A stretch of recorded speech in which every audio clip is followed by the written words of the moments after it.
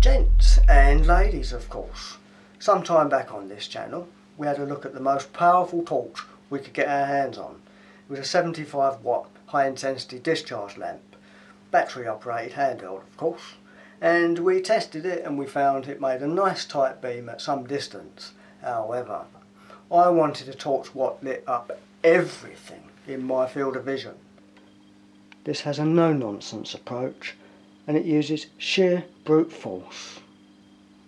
No messing about. I guess you guys want to see it in action then, eh?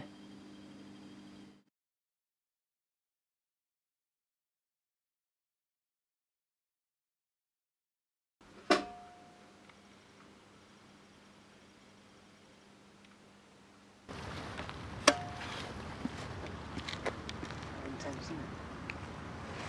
That's some light over. Yeah.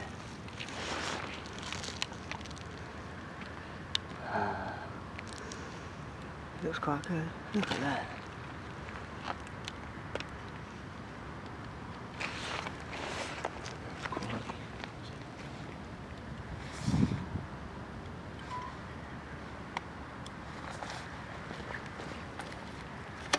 Not bad.